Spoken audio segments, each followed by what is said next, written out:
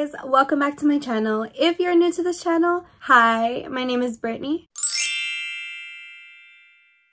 Nice to finally meet you. So for today's video, we are finally going to be reviewing the new Dragun Beauty translucent setting powder as well as the new Forever Fantasy setting spray. So if you guys are interested, please keep watching. Alright guys, so I am totally looking crazy because I am in the middle of doing my makeup. So during this time, right when I put on my concealer, I like to spray my setting spray before blending it out because I find that it keeps it from creasing and it also makes my makeup just last a lot longer. To start off, we're obviously gonna look into the new Dragun Beauty Forever Fantasy setting spray. So this is the package. Please don't mind my horrible nail. It literally just popped off today, of course.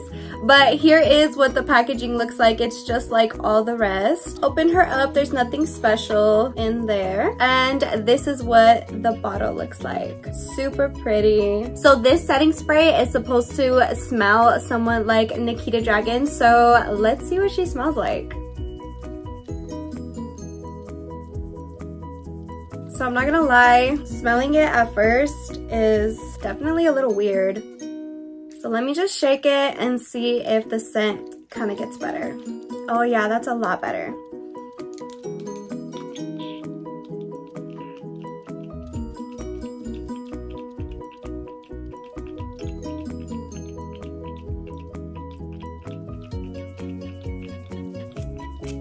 There we go.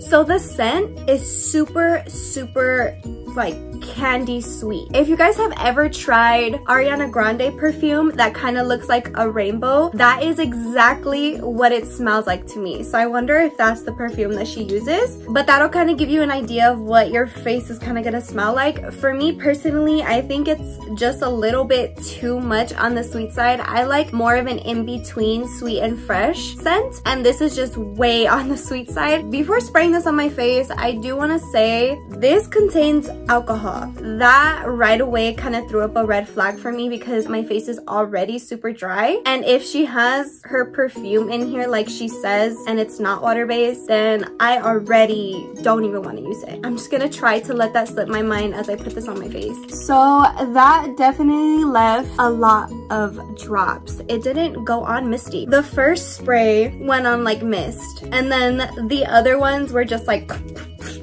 oh no guys.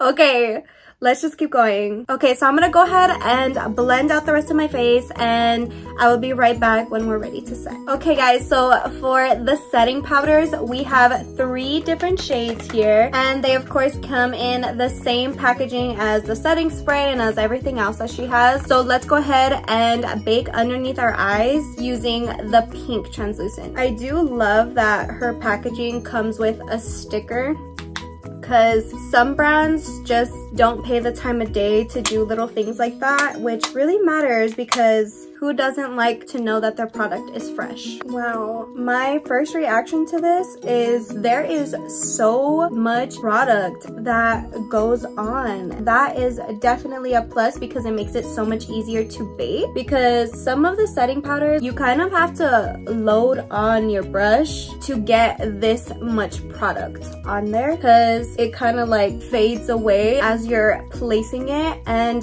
this one kind of just like sets it but still leaves some residue behind for that perfect bake. It is a very subtle pink undertone, so it's really going to be great for brightening. All right, so far I am already obsessed. Okay, so now I'm going to use a fresh brush to go ahead and wipe that away. I don't want to use any of my normal brushes because I don't want those powders to end up mixing with these and not give us the full raw result. Let me get you guys up close.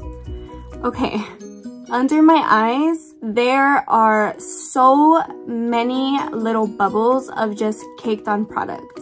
I don't know if you guys can see it, but it literally looks like I have scales underneath my eyes, with that being said, I'm gonna go ahead and take the pink one and bake it. Right now I had just tried to use it to just set it, so let's see how it does when it bakes. Hopefully it doesn't have the same result, but we are gonna put it to the test. I really hope that this works out because I am so obsessed with the way this product moves across your face and just gives such a great payoff. Like, I love how caked it gets it with such little product. So I really hope that after this bakes, it looks flawless and not like I'm a freaking scale person. Next, we're gonna use Invisible to set the remaining parts of our face. So here's what it looks like. So I'm just going to, oh my goodness. I was just gonna set half of my face, but I forgot how much product can come off. So far, this one is really doing a beautiful job. And so far, I am seeing a huge difference. This one definitely is a bit more blurred and a bit more softer looking compared to this side. So far, it's doing pretty good. They kind of have like a fresh scent to it too. It smells really good. Okay, so now that I have completely set my entire face, I'm just gonna go ahead and finish the rest of the products that I normally do on my face off camera. And then I will be right back to wipe off this bake and see how it looks. Okay guys, so update, I am still baking. I don't really think I put on that much product for it to still be baking, but that is not a bad thing because that means her product is really long lasting if it's still baking and it still basically has baked long enough that my normal setting powder that I used to bake would normally already be done and kind of looking like this area here, versus the Dragun Beauty, it still has so much more pigment left to continue baking. So I really love that. That is awesome because that means my under eyes are gonna get super brightened and way more brightened than my normal setting powder. So while it's baking still, let's go ahead and use the yellow to sculpt out our contour. So here's what the yellow looks like. I love the color of yellow this is. It's like a really light pastel yellow. And then when I bake right here, I like to make kind of like that curved shape so that my cheeks can really pop and look a lot more defined because I have a wide face. So I find that doing that little shape kind of helps to carve my face out a little bit more. So little tip. Alright, so this is how it's looking after dusting away the yellow. Now I'm dusting away the pink. Alright guys, so this is how our face is looking after it is completely dusted away as much as I possibly can get it. Let me go ahead and finish this off. Okay, there's definitely a good amount of alcohol in here because a little bit got in my eye and like it started burning. I can definitely feel my face instantly getting super tight. Alright guys, so for my final thoughts, I have to say these setting powders were super pigmented and definitely do the job of brightening those certain stubborn areas, but for some odd reason, the pink one just set it so weird, like really weird. I did love how super brightening it left my under eye, but I can't get over how much it caked and just left that really weird residue. So definitely the pink one is just sadly out of the question. This beige one was definitely okay. It did set my face very nicely. The only thing that I did notice was that it didn't leave my face looking poreless. If anything, it kind of just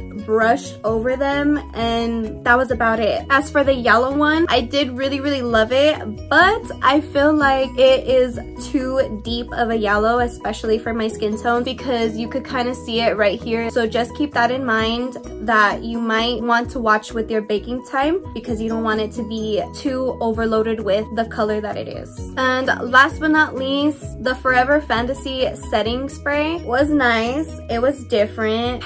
It was so cute cute to implement her scent. I loved that. That was something new, you know, nobody has ever thought to do that. For me personally and for my face, I can't with the smell. It's just too sweet for me, a little too overloaded. And the fact that I know that this has so much alcohol, that was an automatic no. And when you first do that first spray, she's misty. Oh girl, she's misty, right?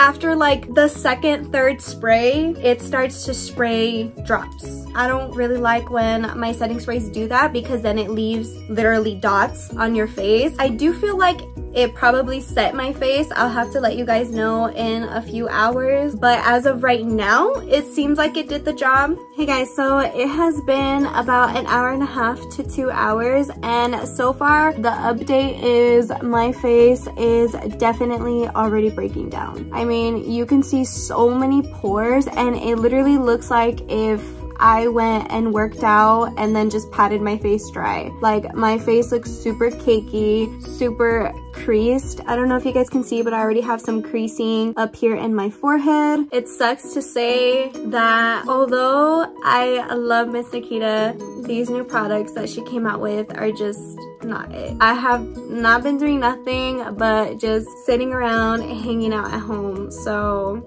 for my face to already be breaking down within 2 hours, I just don't think it's worth the buy. If you guys enjoyed this video, please give it a thumbs up. Comment down below what you thought of the new setting powders and the new setting spray, and if you really thought it was worth the hype. Don't forget to click that subscribe button and the notification bell so you're notified every other Sunday, every time that I upload. And as always, thank you so much for watching. Mwah.